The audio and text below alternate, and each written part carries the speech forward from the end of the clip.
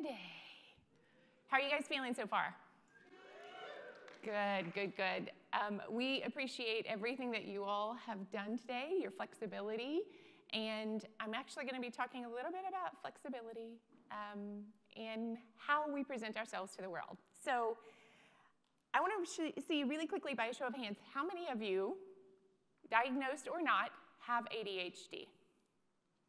Look around, you guys. Look around. There is something magical about float therapy and ADHD.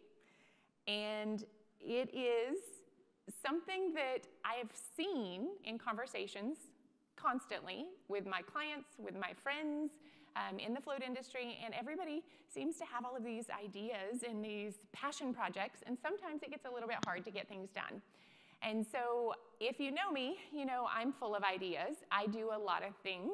I'm pretty involved in a lot within the industry because I love it. It fuels me. And sometimes it's also really, really hard to get things done because my brain is running a million miles an hour. So whenever I saw some conversations happening on Facebook with a lot of folks saying that they have ADHD themselves, I thought, you know, this is great.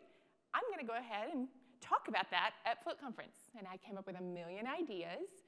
This is what I want to share with everybody. But I also knew that I had some other things that I needed to do. Had things that were time sensitive. And if you have ADHD, you know that there are basically 2 times that exist, and only 2. Those are now and not now. That's it. And if you don't have ADHD and somebody that you love does, you know this because it drives you absolutely crazy. You often have to repeat yourself, hey, I asked you to do that. Well, yeah, but you didn't say when. Or it's something that you got super, super excited about, dropped everything that you should be doing, and just focused on that thing instead, okay? Anybody sound familiar? Like, that's my life too. And I was also a project manager in my previous life, so my job was really to figure out how to get things done. And I have tried every task management app and project management app out there. My husband likes to laugh at me all the time because I'm like, I got this new tool today and it's going to solve all my problems. Right? It doesn't. It doesn't. But what I have learned is how my brain works. I've done a lot of self-reflection and self-study. I've read as much as I possibly can. And so what I want to share with you today are just some tips. Okay? This is not medical advice. I am not an expert on ADHD. I just get to live it with that busy, busy brain. And so we're not going to take a long time today. I'm just going to share some of the tips that I put into practice every single day. If things are out of sight, they're out of mind. And then whenever you realize, oh, it's time to do that thing, if you didn't do it at the last now, and now it's now, paralysis. Paralysis hits so hard, and you know you need to do it. It's something you want to do. In fact, it might even be something like you volunteered to do, like talk about ADHD at a float conference. And all of a sudden, you find yourself trying to figure out what to actually say, and there's that paralysis. Like, I can't do it. Why can't I do it? And having some kind of a practice is going to help you to get through those moments of paralysis. If you think about it, ADHD, for a lot of people, they talk about how they struggle. For me, it's a superpower. I've heard several of you say the same thing. We can do some pretty amazing things with our brains, but we have to know how to work within some limits with that. Use that now and that not now to your advantage. And so a couple of tips. Number 1, when you find yourself paralyzed, this is a little neuro hack that you can do. Mel Robbins is the author of the 5-second rule, transform your life, your work, and confidence with everyday courage. So in a nutshell, you're just going to count backwards. I like to close my eyes. 5, 4, 3, 2, 1. Move. Do it right then. And that's going to set you into a different mindset where all of a sudden you can actually do it. I use this trick a lot. If I've got a project that I've been putting off, procrastinating, because that's what we do, because it's either now or not now, And just doing this quick little 5-second backwards count, it changes something in your brain, and you have the ability to then decide, I'm going to jump up and do it, or I'm not. Plain and simple. Has anybody tried the 5, 4, 3, 2, 1? Yeah, it's pretty powerful. It's pretty powerful. This neuro hack can really help to prevent all of the fear, that procrastination, nerves, all of those things that tend to set in. And a lot of times that paralysis comes from the fact that we want to do something perfectly. And we can't deal with the fact that it might not be perfect. And so you kind of sit. Or it could be the opposite, where it's something that maybe you're not really that interested in. And so trying to find a way to get yourself to do what you have to do. 5, 4, 3, 2, 1, go. Tiny bites. Tiny bites are a big, big thing. If you think about what you have to do in order to complete a project, you might say that I need to launch a campaign. Okay, well, what does that really mean? You've got to break it down into these smaller, actionable steps. We like instant gratification, and saying I need to launch a campaign is, or to, in my case, create a presentation, that's a big thing. Creating a presentation sounds like, all right, I can just knock that out. But in your brain, it knows there's more to it. And you know what? I'd rather be just doing something else now. And so if you change the way you think about that and you start to identify what are the steps to creating a presentation, you're going to get more instant gratification, get that little dopamine hit that a lot of us are deficient in. And so you break that into little smaller steps. Create an outline, come up with a theme, fine-tune the tips of what we're actually going to say, create fun little graphics around it, make them superheroes, and then write your notes. Those are things that are more actionable than create a presentation. And so you can find that little bitty thing that you need to do. When you're thinking about managing your tasks, open versus closed makes a difference. How many of you keep a binder or like a paper planner that has a book that opens and closes? Like there's a cover, okay? Several people. Do you find it's really effective? Or is it out of sight, out of mind? Because for me, I don't see it. I have to open the cover to see it. And I'm never going to do that because I'm thinking about something else. There's some other activity that I want to be doing, and so I'm going to procrastinate a little bit just because I can't see it. It's that simple. So what I do instead is I have a notepad that I keep on my desk, and it's specifically made for task management, but it has on one side a list of all of your tasks. On the other side, it has the days of the week. At the top, it says top 3 priorities. And you can make these yourself. Very easy to make a template. You don't have to buy a notebook. But if you do it, you have to keep the printout front and center. And I come up with everything I want to do this week. And then I say, okay, task number 1, I'm going to do on Monday. Task number 2, I'm going to do on Tuesday. Task number 3, I'm going to do on Wednesday. And assign those things. It's right there in front of you. And then all of those brilliant ideas that I come up with, I put into an online project management system. It's out of sight. It's out of my brain. I don't want to forget about it. It's probably this really, really amazing, wonderful thing that I want to deliver. And so I know that I can't focus on it now. So I put that in a system. And then once a week, I sit down and I look at my online system. I have everything loaded in there. But on Monday, I will sit down and have a 1-hour planning session with myself. Pull out the things that are really important for that week. And I also get to see that some of the things that I was really excited about last week, I'm not so excited about anymore. It doesn't really matter. I don't need to do that. That's a waste of my time. Or there's more now things that have come in that I really do need to address. So that's one of the hardest part, is being honest. We have these amazing ideas, and I actually bucket them in my online system as things that I must do, things that I need to do, and things that I want to do. Must do are things that are time sensitive, projects that I have, clients that are asking me to complete something. It could be something, paying your bills on time, things like that. But be really honest. Do I want to do this? Is it actually going to make a difference or not? And that is really hard. It is so hard for me to take some idea that I'm super excited about and say, yeah, but I don't really need to do that. It'd just be kind of cool. Okay? So be honest with yourself. Number 5 is all about creating your own pressure. So ADHDers are often procrastinators, and we do amazingly well under pressure. Okay? Running small businesses, figuring out what we want to do, getting a project done at the literal last second. I may or may not have finished some slides for a presentation today at 11 o'clock last night.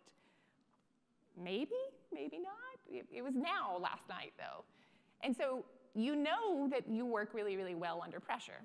If you can't beat that system, you can work with it. So create your own pressure. Has anyone tried the Pomodoro technique? Yes. So Pomodoro technique is a specific time management task. If you think about what I said earlier about creating the presentation, I'm going to break that down into tasks, and then I'm going to do Pomodoros. So they're really easy. You get a timer. It can be a voice-activated device. It can be your phone, but I caution not to use your phone because we all know that the dings and the pings and the distractions are there, and that's going to kick us. So we want to try to avoid that. But your Pomodoro is typically 25 minutes, and then you get a 5-minute break. So you get a little reward at the end of that. You get to check box what it was. But you only work for 25 minutes. And then you have to take a break. And then if that task isn't completed, you do another Pomodoro. And the idea is that you run through 4 cycles, and then you can take a longer break and actually rest. And in doing this, you know you can't do a whole project in 25 minutes. So it kind of forces you to break it down. It also creates a deadline. You have 25 minutes. And how disappointing is it to get to the end of that 25 minutes and you haven't finished it? And then you're going to start to beat yourself up for that. But if you can start to just really stay focused, keep your email closed, mute your phone, whatever you need to do to eliminate additional distractions, and just focus on getting it done. It gives you that dopamine hit whenever you actually get it all finished. Tip number 6. This one is so hard for me, to under-promise and over-deliver. One thing that most ADHDers do is vastly underestimate the amount of time it takes to do something, especially if we love it. We get into hyper-focus mode and can't break it. I actually have to schedule reminders on my Alexa device to take a break, to go to the restroom, to take a drink of water, because I'm so tuned into what I'm doing. It can be really, really intense to get into that zone, but to me, what I think just took me an hour, I've been working on it for 7 hours. And there can be some really gross misestimates on how long it actually takes you to do something. So I time track everything in my life, everything. I log how long it takes me to do just about anything you can imagine. I log how long I spend working on the podcast. I log how long it takes me to respond to emails. And then at some point, I don't always have to do that. Once I've done it enough to figure out how long something takes me, I don't have to keep recording that time anymore because I know. And I can then use that because I've created this baseline. This task always takes me 3 hours. Then I know that I can break it down into tasks, and the next time that comes up again, I can better estimate and say that it's going to take me 3 hours. But if somebody else is waiting on it, I'm going to tell them it takes me 6. And that way, I can hopefully beat that. And I'm not beating myself up, though, because I've overpromised something that I can't deliver. So as much as possible, cut it all in half, okay? Cut everything in half in what you're planning.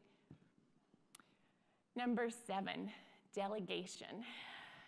Delegation can sometimes be hard for us as small business owners. We want to do a lot. A lot of us are DIYers. We really enjoy doing some of the stuff. And so when you think about delegating, the things that don't bring you joy should be top on your list. If you really struggle and you find yourself procrastinating every single month or every single week or however often it is, your paralysis is going to set in. But there's somebody else in the world who loves to do that. Delegate it. It might be somebody on your team who can help you with those things. It might be hiring a professional to take over a specific aspect of your business. But delegate anything that doesn't bring you joy. Your brain will thank you. It's one of the best decisions that we made. Immediately when we opened our float center, I knew I didn't want to do bookkeeping. I can. I have the skills. I have the knowledge. I hate it. And every time everything would come up, or my reminders to load in my receipts, I would just freeze. Like, oh, there's other stuff. You know what? I've got this other shiny project I want to work on. And it became a not now. And then it became a never. So delegating. Number 8, schedule it. So I mentioned earlier about that task list.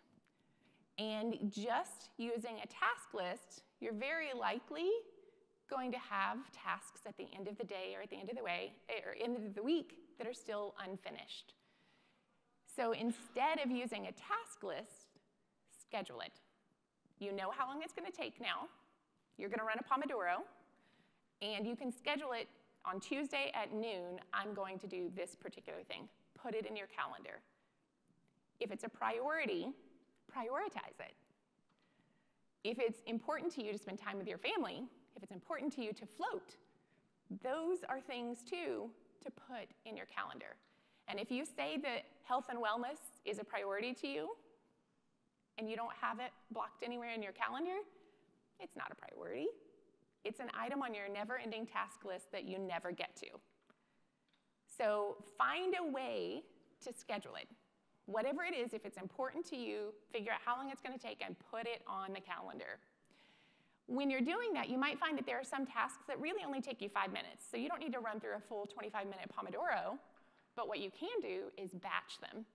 If you think about being a superhero, you're probably going to save everybody in the same building before you run over to the next building or to the next street, okay?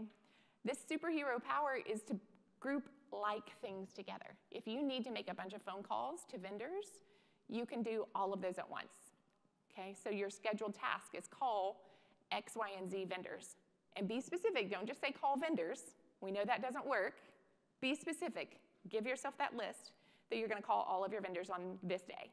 If you need to order a bunch of supplies, don't just hop on and order, one round of supplies at a certain vendor.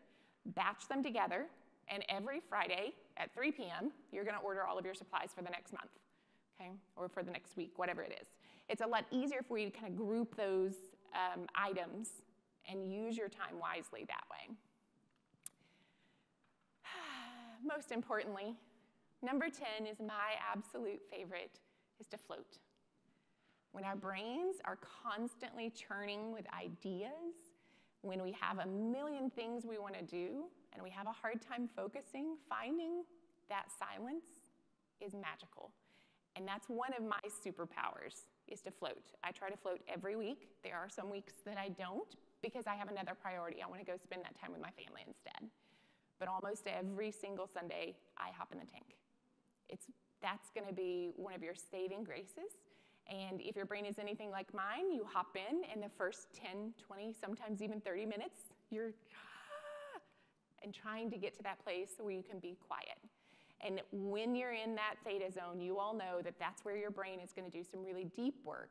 It's going to help you to figure out what is a real priority, what is just something that I want to do, and I've convinced myself that I have to do, and then I start to beat myself up if I don't do it. Okay?